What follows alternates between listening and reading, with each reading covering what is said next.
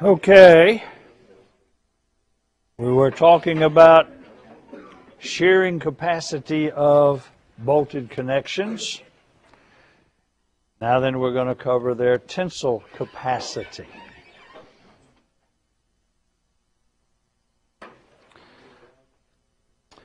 He shows you, for example, a hanger or a hanger bracket. Probably got a hole or several holes drilled in it so that you can connect to it. It's bolted to the bottom of a wide flange. Puts the bolts in pure tension. Some of the bolts, if you remember, we had a table which told us how much tension they insist we put in them. Maybe 18 kips. Maybe you have 65 kips of load. Maybe you have 4 bolts in all. Maybe that adds up more or less. You know, as long as the load goes in the bolts and the bolts aren't overstressed, I'm not too worried about it. When you put this force in the bolt, when you crank down the nut and stretch the bolt, you put tension in the bolt, obviously. That also means that you put compression between these two surfaces. Now, one thing that's good about that is if you do decide to also add some shear stress on here, that load will be taken by the friction. Unless you don't care, if you don't snug them or don't tighten them up tight enough, then they will slip and they'll bear against the bolts, and that's okay too. We can design for any of those conditions. But how bolts work, if you will draw a free body just to the top half of this pair of plates with the bolt connecting them, you'll notice that cutting through the bolt, you see a tension in the bolt. Your choice. 1 kip, 10 kip, 18 kips, 39 kips, whatever you decide to put in there. And that force has to equal to this force that's distributed around the hole. Now, I don't know how far this goes out, and I doubt seriously if it looks like that. More than likely it's high around the edge of the hole and where the bolt is, and then drops off somehow for some distance. Don't know for sure. Would depend on the thickness of the plates, the modulus of elasticity of the material, in this case a single number, and it would probably be circular around the hole. Drawing it kind of like this. If it looks kind of like that, then I say circular around the hole. Well, it probably wouldn't be circular around the hole because it looks like you ran out of steel before. And so, but somehow there's a force compressing these two plates together because you tensioned the bolt. Bottom half, same idea. Head, nut. When you did that, you got some deflection of the bolt. For example, if you had something that had, I don't know how many, 20 threads per inch,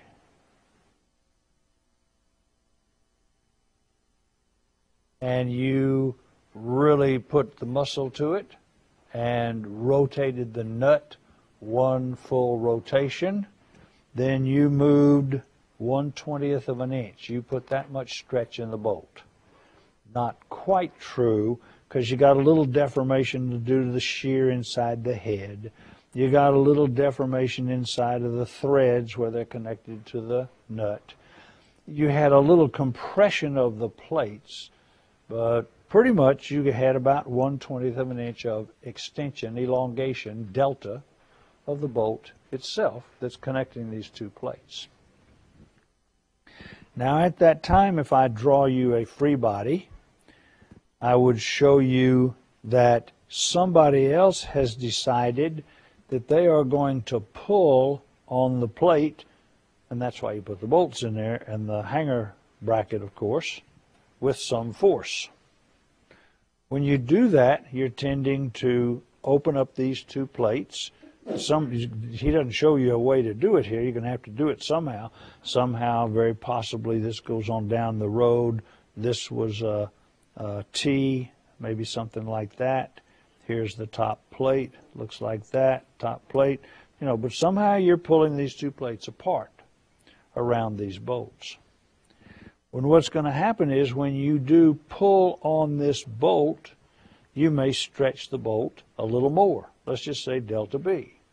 It was already stretched 1/20th of an inch because you cranked a full turn on the nut, so it guaranteed went 1/20th of an inch at 20 threads per inch. And I'm noticing that after you put this load on here, these two plates are still in contact. They haven't separated, which means you haven't put just a horrible load on there. You put enough load and you'll finally just separate the two plates. But under most loads, these two plates are still in contact. Therefore, you told me when you put a little load on here, maybe 30 kips, the bolt you feel may have stretched a little longer. And I say, could be. How much? I don't know. But if the bolt did stretch, then the plate who used to be here has now moved to a new position down here because it was under compression, and now you are decompressing it, which means that the deflection of flange, I guess, this is the plate, is the same as the deflection in the bolt because they're still in contact. Now I've got some equations for delta B, and I got some equations for pieces of steel that have a thickness T or L. And here those equations are, right out of my 305 book. Did it today. Deflection of the plate is equal to PL over AE. Where you subscript it, this is the deflection of the plate. And the other thing, we called it delta. Probably should have done it here. Deflection of the plate, length of the plate, area of the plate, E of the plate. This is the area of the item under compression. This is the property of the material being connected. This would be a thickness of the plate. That's how long that piece of steel was. That's how long that piece of T on the flange was. And the change in load in the plate during you putting this external load on the plate. The corresponding deflection of the bolt was whatever delta load you put in the bolt times the original length of the bolt, area of the bolt, E of the bolt. Now, anytime you say, I don't see that, just say, I don't agree until I can talk with you about it some more. But I'm telling you that when you pulled on the hanger pulled the bolt and stretched it, and by stretching it, you allowed the two plates to decompress a little bit. And those two deflections have to be the same. They won't be the same when the plate finally fully decompresses and has no pressure on it between the hanger bracket and the flange of what it's connected to. But up until then, and I'm not going to be happy if you do that anyway, then I can tell you that PL over AE for the bolt is equal to PL over AE for the plate in generic terms. For your case, your mileage may vary. Then I saw for P, delta P of the bolt divided by delta P of the plate is equal to L of the plate over A plate, E plate, divided by L bolt area times area bolt, E bolt. And I don't know why, but it seemed like a good thing to go ahead and put a little more information here. This area of the bolt is the area of the bolt that's in tension, which of course is just the entire area. And this area is the area of the plate that's in compression. That's that big round circle that got lopped off because it didn't go out far enough for a nice circle to develop. And I'm going to tell you that in general, the length of the plate divided by the length of the bolt is probably relatively small.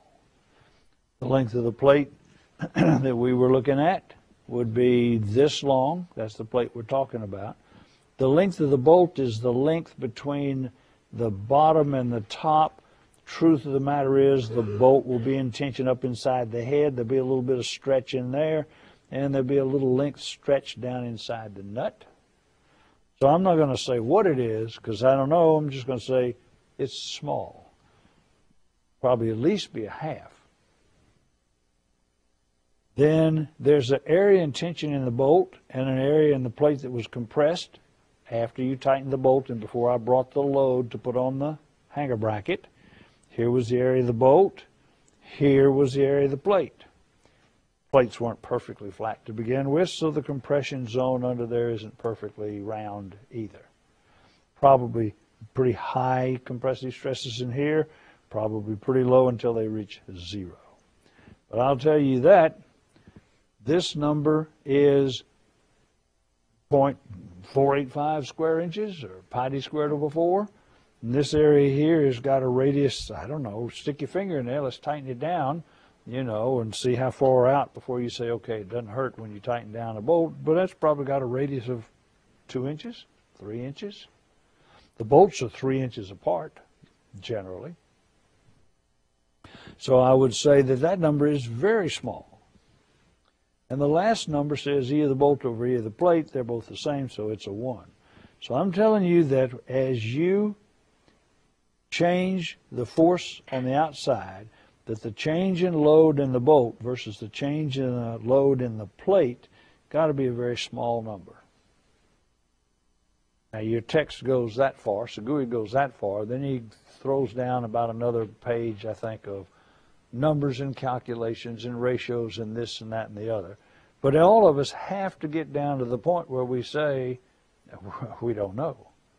Assuming this and assuming that and assuming this, then he can come up with what we think is probably right. Then he says, verified by test. Well, you can verify by test that that ratio is a very small number. Well, I'm just going to do it now. I'll go ahead and I'm going to take sensors. I'm going to learn about how you find the load inside of a bolt with a strain gauge. I'm going to give it to somebody with some money, and he's going to go take these things, and he's going to do exactly what we just showed. We're going to take this thing, we're going to tighten up the bolt to 18 kips. While we're at it, we'll probably measure how accurate we were able to get the 18 kips so that somebody else can get a fee to go with that number. Once he's got the proper 18 kips measured in the bolt and the 18 kips measured in the bolt, 18 times 4, I know the compression between there, 18, 18, 36, 72. So there's 72 kips of load in here. I'm going to come out here and I'm going to pull on it with 65 kips. And I'm going to see the change in load in the bolts. And what we find by experiment, the change in the bolt is only about 5 to 10% more. Because almost all of the difference, the equilibrium of the thing, is because you decompress this compression area right here. As you put the load on the bolt says, go ahead and do something. I said, I just put on 10 kips. He says, no, I don't think so. I didn't feel it, but you lost 10 kips right around in here. So you put 20 kips on there. And he said, you feel that, don't you? He says, what? No, I don't feel anything. Once you start really pulling the load out of here, there isn't a lot left to take out of there. Well, some of the bolts going to start, some of the load's going to stop coming out of the previously compressed pressure area and go into the bolt. But about 10% above installed is how much you're going to get. So when the plates finally separate under a tension load, the tension now in the bolt is usually smaller than about 10% higher than installed. And they say, not enough to worry about. Not to mention the fact that that's when the plates separate, and we're really not going to be happy if you do that. Now here's how they do it. Dr. Jones, he has imported strain gauges from Japan for years, sells them on the open market. One of the niftier ones they make, I don't know who else may make these. You can tell they're from Japan. The gauge series is recommendable if an ordinary strain gauge cannot be mounted on the bolt surface. What they do is they drill a little tiny hole inside the bolt. They get away from the threads and they get away from the head of the bolt.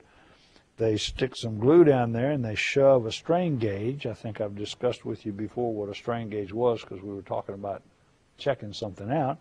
It's a very fine wire. Maybe has, generally they have 120 or 300 ohms. I'm not sure where those numbers came from. You can get them in other ohmages. Put a plus or minus 5 volts to it. When it's not strained, you get 300 ohms. When you put tension on the bolt, you stretch the bolt, you stretch the gauge. When you elongate the gauge, the wire is so fine, you get quite a difference in resistance. And the change in resistance is directly be able to calibrate it to the tension stress or the tension force in the rod. Here they say you probably ought to get one of these if you can't put these on the bolt surface. Well, putting them on the bolt surface is a problem, because if you put it on this side and you don't get uniform load under the head, well, then you get more stretch in here than you do there. So you put one on both sides and you figure out a way to take the average of these two, or you put 4 of them. Usually cheaper just to buy one of these, or either that or do it yourself. They'll sell you the little gauge. You can drill your own hole, because a lot of times you're not testing a standard bolt that they make, although you can send them to them and they'll make you one. Here's the good part about it. Well, number one, it's kind of nice that you get to design the bolt just based on your preload that you put in the bolt in the first place, so it makes the design very simple. Here is the load that I put on this connection. It rattled around, it went up and down, and it reached maybe every now and then 22 kips, 21 kips, and then it's around in there. That was the biggest number I ever saw. This particular bolt had 28 kips of tension in it. And here is the load in the bolt. Because as you change the load, the only change in the load came between the two compressed surfaces, opening a little bit and closing a little bit. Didn't really open, but it just decompressed. That means that the bolt doesn't feel any change in load, and so you don't have fatigue in the bolt, which really would be a problem otherwise, or could be. You can design against it.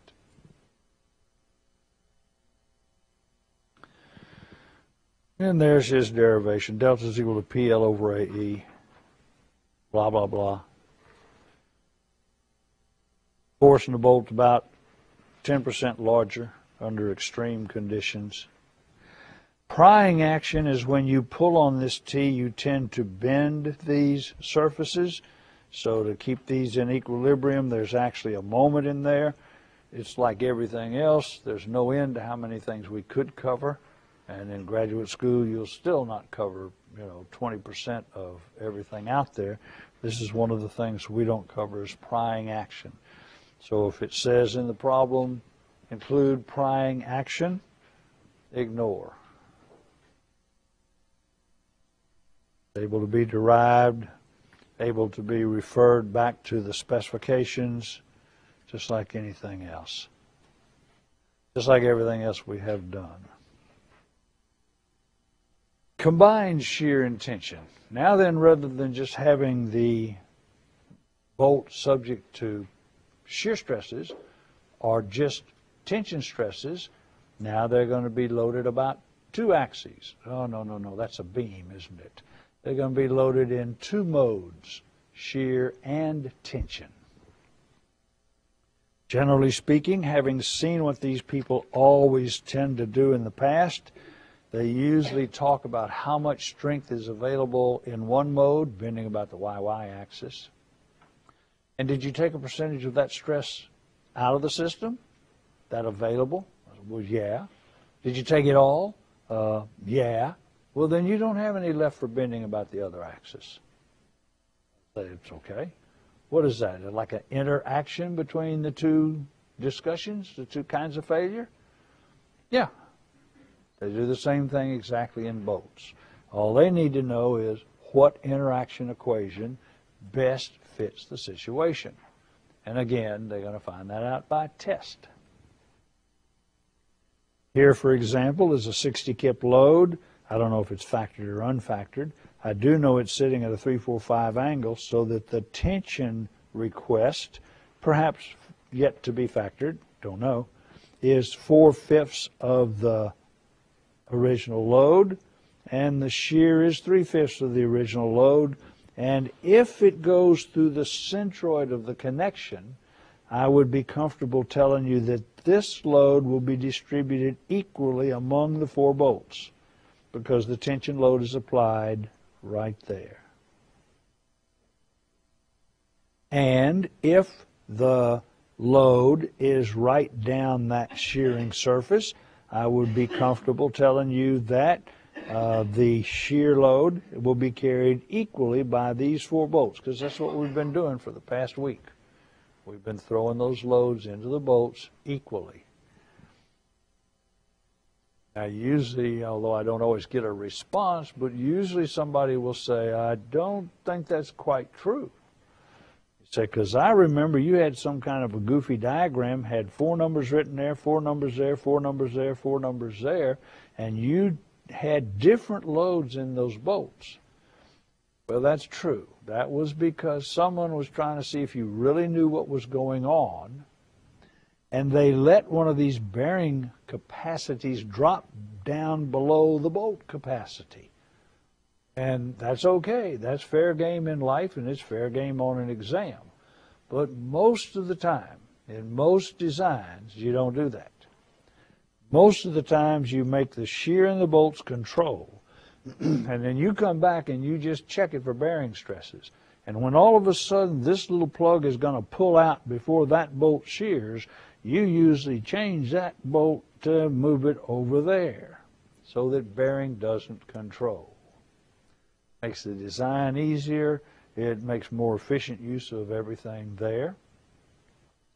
So we would go into a problem from now on, probably saying something like bearing is not a factor, or at the very least, bearing will be 2.4 diameter of the bolt, thickness of the plate, F sub U. Namely, crushing controls, and you move the plate, you move the bolts around so that plug shear doesn't control. I could live with that too. But even in that case, if you ever found where this crushing strength controlled, you'd probably be better off putting some more bolts in there rather than letting that plug shear control the design and losing the strength you have of the bolts. So either that or go ahead and put smaller bolts. They're not going to carry it anyway. I mean, they're not going to be used anyway. Now they find by test, Chesson et al. 50 years ago proposed and has been found to be quite accurate an elliptical interaction equation, whereas always something comes in at some number. This would be the permitted available tensile stress in the bolts. You have that information. You may have it, I may not. Here we go. Here's the nominal strength of fasteners and threaded parts. Here is the type of bolt, and there is the tensile strength. That's nominal, still needs a phi. You have those numbers. And so if you ever have a bolt subjected to shear and tension, and then all of a sudden you say, incidentally, there isn't any shear, well, then I don't want you coming any higher than the permitted tension. Even if you find some combination of tension and shear, here's your shear, here's your tension, I don't want you going any higher than that tension number. I don't care what the equation says. Ellipses don't do that, so that's probably not a problem. So the ellipse comes in at the permitted available nominal tensile stress, and they can also be force, be your choice. They're using stress symbols here. And you should not exceed the permitted available shear stress. This is permitted tension stress with no shear. Permitted available shear stress with no tension. And then what you do in between is your choice. Circle, parabola, ellipse. You know, you can do your own testing, but an ellipse works perfectly from the data that they've received. Equation of that ellipse is, you tell me how much tension is requested, divide it by how much is permitted, square it, plus. You tell me how much shear stress you're planning on putting my bolt, divided by how much you could put in the bolt in the absence of tension. This is tension in the absence of shear. Square them is equal to 1. Or smaller, your bolt's a good bolt. We'll all stand behind you. It's not your bolt that caused it to fall down. It was the 180 mile an hour wind. Now what the specs do in AISC, rather than try and, get ellipse numbers and get this and square that and do so and so, don't ask me why. In other words, I would just as soon have the ellipse, and they'll still let you use the ellipse if you wanted to. They say, well, look, let's just go ahead and take f sub t, give them a little bit here, the test, so that's not going to hurt. And then just take a straight line down to this point where you shoot this curve straight up, and we'll tell you the equation of that line. And you say, okay, we're going to give them a little, here we're going to take a little away. If they don't like it, they're welcome to use the ellipse itself. This book uses, and almost everybody does, 3 straight lines. Just exactly like you use 1 straight line, 2 straight lines, and a Euler formula, a Timoshenko formula for lateral torsional buckling. So now all we got to do is see what that line and those lines give you. Here's the ellipse. This is only in the commentary. It's not in the main specs. It's on that page. Discusses, if you like it, go for it.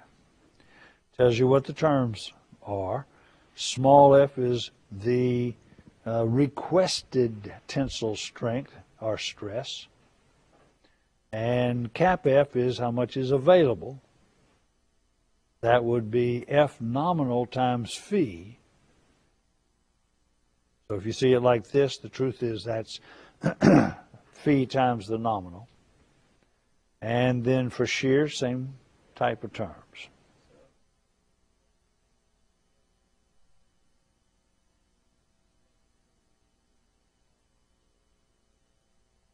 You could do that. They would not mind that at all. I doubt seriously if I don't think I've ever seen anybody do that. They use one or the other. I see what you're talking about. You're saying right here, you might be able to use a little smaller bolt, and here ours would be more restricted, so here you could, get more stress. But my guess is that's not what you'll be doing after you get out. We've done that before, because I remember this thing bringing it up out of the 305 book. We said, is sigma y the limit? And everybody says, yeah, you think it is. The truth is that some materials fail by different failure criteria. And this is not a bad one for steel, whereas rather than just worrying about the stress you put in it, you find out how much distortion energy you put in it, in which case you really can. If you only put sigma y in it, you only get this much till it fails. But if you put some sigma y and some sigma tau in it, then you get to put more stress in it. So it's not unusual that the curves are not just straight line.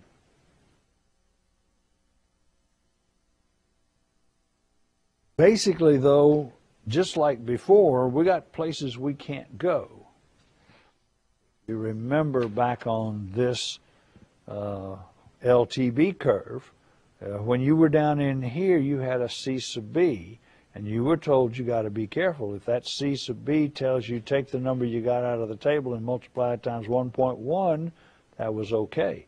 But if he told you you could multiply that number times 1.6, that was not okay. You couldn't go there because it was above the plastic moment. Well, the same thing is going to happen to us here. We're going to have some rational way to get started and to continue. What we usually do is we just start with the shear. Take the shear force, find out how much shear stress you're going to put in it. This would be your F sub V axis.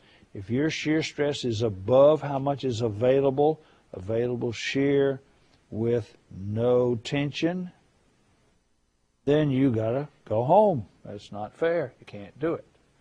So first off, we just make sure the bolts will take the load without exceeding the allowed, the permitted, the available shear stress with no tension. And it's easy. We just keep adding bolts till that happens. So maybe that now drops our shear stress down to this number. Now then you say, okay, did you take care of the tension load? I say, no, I didn't know there was some. Say, yeah, don't you remember it was at a 3, 4, 5 angle? It had those two components. There's a tension load on it also. And I say, well, hang on. I think you can have some tension load. I don't think you took all the strength out when you put the shear stress in the bolts. So I come over here, and I'm going to have to know the equation. Incidentally, there's the equation of that line. F in tension requested over permitted plus F in shear, stress and shear permitted over, requested over permitted. The ratios added together is 1.3 or less. So I'll say, yeah, you got some tension stress left. And you say, great, how much tension stress do I have left? I simply solve for it out of here, find out how much tension stress you have left, tell you how much, and you say, well, that's not enough. I say, well, that's not my problem. Go get some bigger bolts or use more bolts. You say, oh, I got you. The problem is, in a connection where you just put not too much shear at all, when you start doing this way, you start out at this shear and then you go up to that line and you've violated everything on earth right now.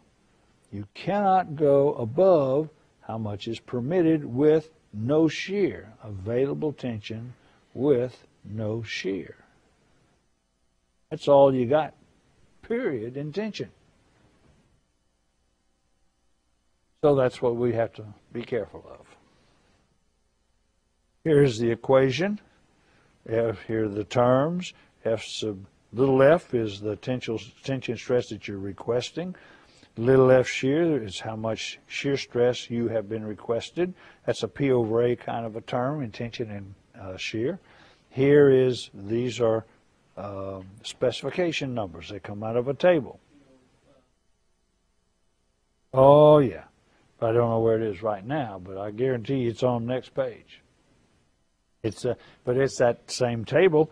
Maybe it's the same table that I was just showing you a minute ago. I bet it. Yeah, there it is. It's that table right there. And that's what he's, look at there, look at there. There's F sub nominal tension. And there's F nominal shear right there. And, well, it's very easy. When you pick a number of shear and ask how much tension can you have, he's going to say, whoa, you're going to have way out here. And you're going to check it against this number right here in the table. And you're going to say, okay, not acceptable. Now, incidentally, that number's not in the table. There is a problem here. In other words, the whole thing we've been done is based on, these are the nominal available shear stresses. This number right here says F sub T. And it's real easy to see what's wrong there. This is F nominal tension. And you got to take F nominal tension and multiply it times phi to turn it into how much is really available. This is not available. I got a picture. There you go right there, for example. That's how much, that's the nominal strength of a bolt in shear or tension or whatever this stands for. But you can't have it because some of your bolts are going to only have that much. So you're going to have to knock that down by phi. And that does cause some problems or some confusion. It's not a problem, really. All right, to avoid going above the line, obviously you stay down less than that. Now, you can solve for F tension. Now, here's what we're going to do. We're going to assume you're going to start with shear. You're going to make sure your bolts handle the shear. And then after you pick some number of bolts, you may throw a couple more in there to get the shear stress in the bolts down so you get some tension. And then you need to know how much tension stress is left to see if your tension load can live with that. So it says if equation 7.4 is solved for the, this isn't required, I don't think. I like the word better, the remaining available for you after shear stress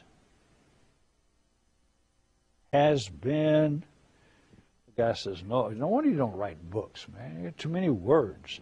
After the shear stress has been accounted for. That's how much we're looking for. We want to know how much is left for us. Solving for this, you'd multiply through the equation by f sub t there and f sub t there. That'd be that times that. There it is. That's still there. That's times f sub t, 1.3 f sub t. And that's what he has right here. F sub t is equal to 1.3 f, big F sub t, minus big F sub t over big F sub v, big ft over big fv, little f sub v. So if you see me do anything illegal, holler. But if you see me not doing something illegal, you can't say, why are you doing this? I just have to be like your mom. Because. That's it. Now then, he uses a symbol, whatever that thing is, so that he can use that kind of symbol and that omega kind of symbol so everybody is happy with it. Phooey. The available strength is phi times the nominal strength. Well, that's always true. Here's the nominal strength, but you can't use it. You want to talk about available numbers. These are available numbers. And you have to multiply it times phi. Then if you are given the nominal strength, as we are in our tables, then the nominal strength would be the available strength divided by phi. Check it right here. Here's your available strength is this. If you want to know how much nominal strength I need out of the tables, you're going to have to divide it by phi so I can go get the table number. Where so-and-so, so-and-so. So what he says is, if you don't mind, I'm going to divide everything by phi. I'll divide that term by phi, and divide that term by phi, and divide that term by phi. I said, why? You probably are thinking instead, why? Here's why. First off, you agree it's legal. Number two, what this does by dividing this by phi, it turns the F sub t into nominal available tensile stress left for you after you account for shear stress. And nominal is what's given in the tables, or what you're looking for. This number is not in the tables. And since it's not in the tables, I'm going to have to see how you're going to get a number out of the table so you can drop it in this equation. F sub t divided by phi, there's your F sub n, here's your available, this is the number in the table. If you'll divide the number by phi, then you'll have the table number that I can pull out of the table. This turns F sub t, which is what you have up here, into a nominal F sub nominal t. See the difference? Subtle. F sub t, F nominal t. Different? How much? Phi. It is. And you say, so why don't they just give us a table with all those numbers times 0.75? The only thing I can think of, the guy said, one more page, and the people won't, they can't carry it around. So they didn't put it in there. But what we're doing is right. And that's the way everybody designs these things. So this number will be in the table. It's on page 16.1-120. I got it on page 429 AD. That is the tension number listed in the table. This is the tension permitted listed in the table. This number right here is not in the table at all. We're going to somehow find a way to get this guy with a phi in it also.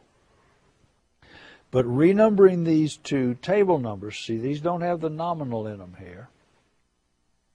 Incidentally, I don't remember where we used that or needed it. Here we go. This was available shear. See, it already had the phi in this table because he says it's available. Means it's good to go. There's your available tensile strength in bolts, but it's not in terms of stress. It's not in terms of a continuous curve. You start talking about that kind of stuff where you're talking about plugging it into some kind of a straight line equation or an ellipse, he drops down from available. Now he says these are nominal strengths. They have not been multiplied by phi. He may tell you what phi ought to be. Nope, he doesn't. He says, that's not my job. I'm telling you the nominal strength. Has the proper name, F, nominal tension. So let me go back to where we kind of left off here. We left off with some kind of a weird equation that had F sub t over phi is equal to 1.3, that over that, minus that over that, and that. This number right here, you'll notice, is 1.3. See the difference? That says F sub t, but this is the nominal strength. You had to divide this by 0.75 to turn it into F sub nominal t. And F sub nominal t, when you look in the book, that's all you got. And I want these numbers. I want these numbers in the equation so I can use them. Same thing happened here. F sub t over phi, well, of course, it's the same term, so it's F sub nominal tension. I was left over with an F sub v that I still got a problem with. That's not listed in our table. And then this number here is, again, the request. It really it changed from the book that I have all the notes in, from F sub v to F sub rv, where little r stood for 1 bolt and then v meant shear. But that you just get right by taking load over area. Take the shear load divided by the area of the bolts. That's the number that you're looking for right here. Finally, I say, I got trouble with this thing here, people. That's got some fees going on. He says, well, do you agree that if I gave you the nominal shear, I'd have to multiply it times phi in order to get this? I say, yeah. He says, well, then does it become pretty obvious what I want you to put here so that you can pull this out of the table number? I said, this is not in the table. He says, there are no numbers but nominal numbers in the table. Okay, this number's in the table, so I'll replace this with that. I finally end up with this number right here used to be listed as F sub tension. He's going to change it to a symbol F prime, nominal tension. And the reason being, it stands for something. It's how much tension is left for you after you take care of the shear problems. And here is that substituted phi n sub v, the final, I guess that is the final version. Here's the order of operations. Number 1, go tell me how much shear stress you put in your bolts. If you put more than the number in the table, you can't do it. If you have not put that much and you multiply that times the number in the table divided by 0.75 times the shear number in the table, then you can subtract that from 1.3 n sub t. Then maybe that's what that stands for. No, it doesn't. Number in the table? Nah, it doesn't. It's nominal in tension. Then that much tension is left for you. You're on that straight line. If, on the other hand, this number that we told you was left for you was bigger than how much you had ever, then you got to back off because you're on that straight line up to the left where it can't go. That's the order of operations. He tells you what everything is. Note that this tension left for you cannot exceed, obviously, the net tension. And, of course, F sub RV must not exceed the number in the table. V is 0.75. Here's just a summary. And he summarizes the equation. I find the equation a little easier to use if you actually take the NT out of both terms, saying that the tension left for you is, parentheses, 1.3 minus how much shear stress you put in the bolt with your load divided by phi times the number in the table. Yeah, I know. I'm not ready. Now, the commentary gives you the elliptical equation. It's the only place you find it if you want to use it. Evidently, obviously, so few people do use it that it's back in the commentary. In slip critical connections, they do not ask you to check interaction. If it's a slip critical connection, and you, of course, have to check it for bearing, but if it's a slip critical connection, then there will be no shear in the bolts. Therefore, they don't make you check interaction for those kind of connections. Again, the nominal stresses that we'll be using in those equations. Here's the equation that you and I just kind of halfway derived. The terms, what they mean. And then we're back to your book, where I don't have any or very many notes. Already done it, already done it, already done it. Incidentally, where are those words? In slip critical connections, I told you didn't have to investigate interaction. However, the tension that you put on there causes the clamping force to be reduced. Therefore, it's going to reduce the available slip capacity of your connection. So, for example, if you have some 39 kip loads in your bolts, and you have a force that goes through the centroid of the connection, it ought to be shown here, not up in the air like that.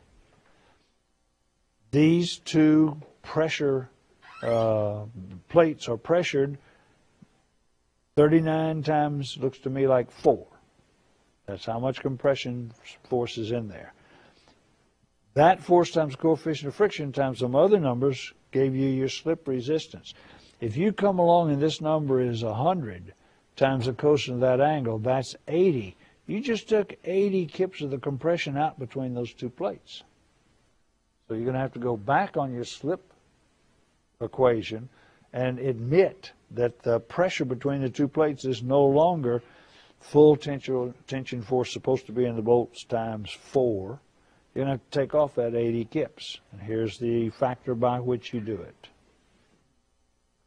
Your slip strength has to be multiplied by K sub SC, 1 minus the tension applied to the connection by you, incidentally. You did it, I watched you. Divided by the old compression number that they thought was going to be there. Namely, the tension you were going to put in the bolts, minimum, times 1.13, because you're a nice guy and you always give us a little more, times the number of bolts. So, for example, if this 39 times 4 was compressed in the plates before you put this load on it, and you put 39 times 4 tension, see how this will be yours? That's 39 times 4. Here's your 39.4. That'll be 1 minus 1. That's how much slip you got coming. There's no pressure between the two plates anymore. So the operation is, first start checking shear and bearing, usual strengths. See if the tension left for you is good enough to handle the tensile load. If it's not, more bolts or something. In a slip critical connection, same ideas, except you don't have to do the interaction, but you do have to worry about the slip critical load being reduced because you opened up the joint. Start on that example next time. Is ignored. It is ignored. It's not usually 10%. When the joint finally really fully opens up, it's about 10%. We rarely get that high.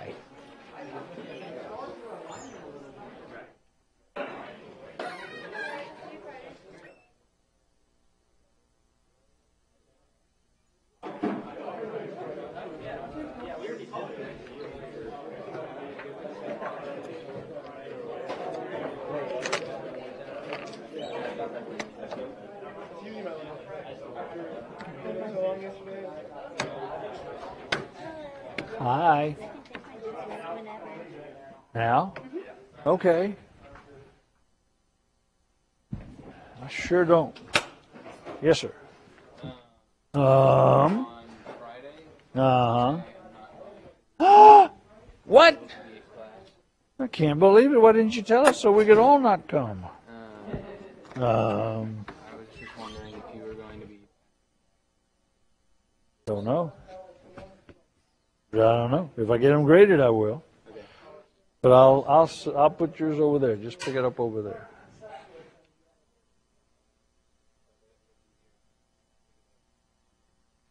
If I've even handed them out Monday, the way things are going. Well, Yes, sir.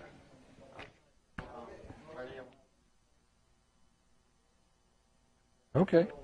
Is it okay to miss my class? what kind of It's never okay to miss my class.